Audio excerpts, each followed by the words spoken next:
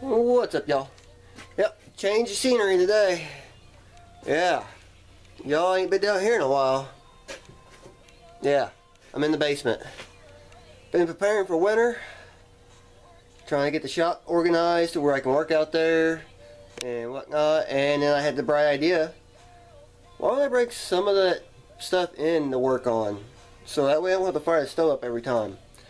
So that's what I've been working on, is clearing a spot out to bring some tractor goodies in.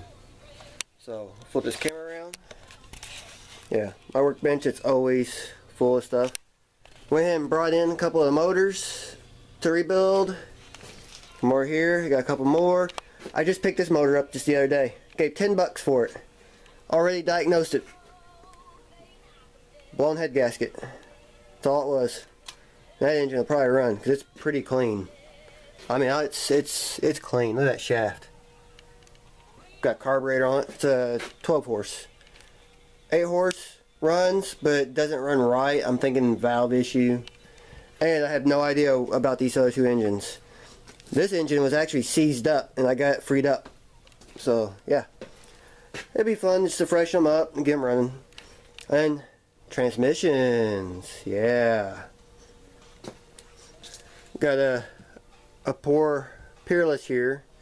Unfortunately, this one, I think this one was the bad one. I think so. Yeah, it's the bad one. It's got a lot of play. It needs an upper case. Yeah.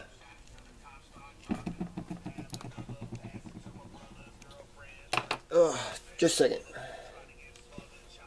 Got a spider attacking me.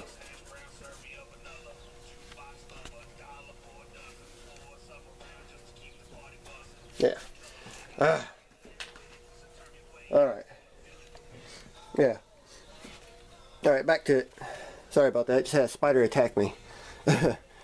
But this transmission feels like everything works. 5-speed, I think, if I remember right. But the upper case is wore out pretty bad. So it needs an upper case. Either that or put bearings in it. Either way, it needs work. Then I have no idea what transmission this is. It's not a Peerless. I think it's like a foot or something like that. But there's no identification on anywhere on this case. But it works. I think it's a 5-speed. I've never seen one with a neutral switch built in. But it's good. I'm going to rip this one apart, posi lock it, freshen it up, it'll be good to go. Yeah, that's how I want the Craftsman's. Then we got a pair of spicers.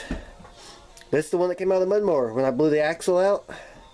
Yeah, the guts are, something's wrong with the guts. Because when it blew the axle, it blew the weld on the rear end and it shot stuff into the gears and screwed something up. Then I got a fresh axle here that's welded. It's never been in anything since it's been welded. It's ready to go. And I got this case given to me and this bucket full of parts. Yeah. So between this stuff here, this was a good transmission, but the chain, the reverse chain blew out. And of course the upper gear wouldn't come off, so that's foobar. But between these two transmissions right here, I can piece one of them together and make one good spicer. Which is what I run in my Mudmower, which is awesome. And I should have one more Tecumseh, Peerless Tecumseh, whatever the hell you want to call them things. Another Craftsman. Actually, I got 2 of them.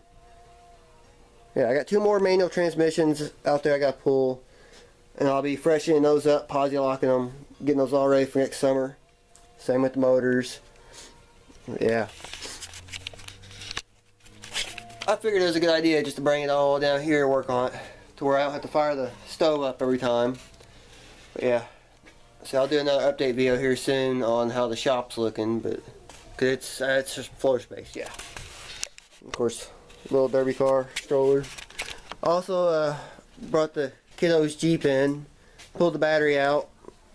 So yeah, it's put up for the winter. And there's another Jeep sitting right there that if you notice, yeah, I've been taking power wheels apart. I've got 2 gearbox, or I got gearbox set in it and another spare set of gears, because that Jeep was completely gutted when it was given to me. So I've got everything but the steering wheel to put that Jeep back together. And I'll have a pair of Jeeps for next year for the kids to play with. So yeah, fun. Yeah, I've been organizing down here quite a bit.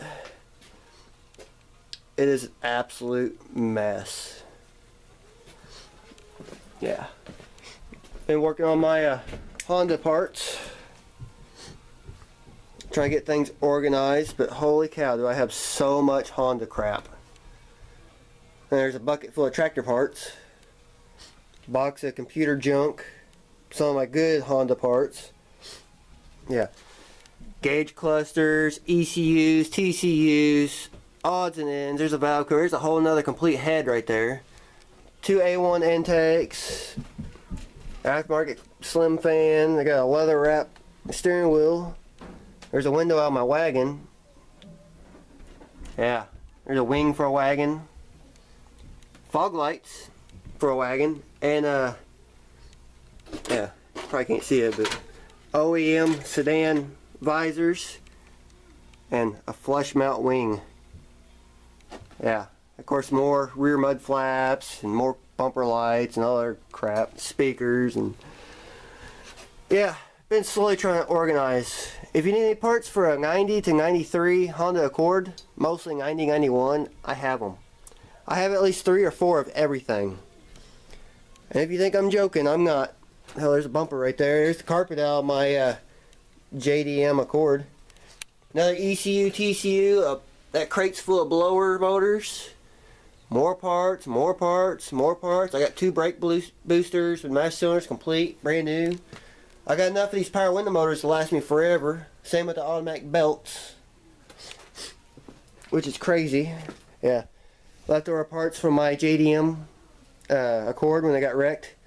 Yeah, I'll have a video on that coming up soon. Yeah, it got wrecked. Not horrible, but enough to where I had to replace damn near the whole front end.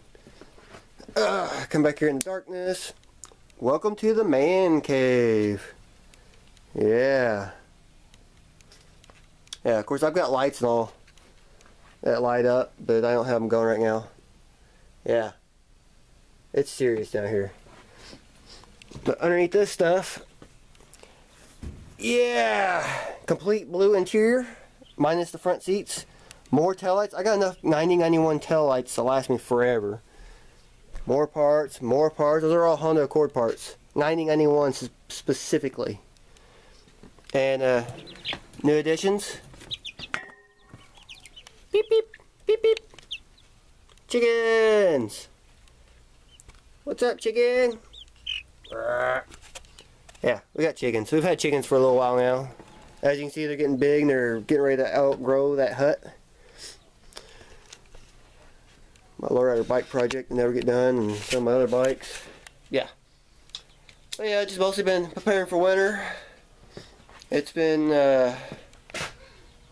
like always, I'm always busy and whatnot, but I've also been sick since the weather can't decide what the hell it wants to do. So I've been kind of relaxing a bit, not really working on anything because I've been sick. You can kind of hear me. Yeah, it sucks. I hate being sick. But yeah, gotta get these videos up and going some more. Yeah, stay tuned for that. I got at least another shop out update coming. I'll probably make that video tomorrow when it's daylight, because it's actually like probably 7 o'clock, which is dark right now. Yeah, 7 o'clock.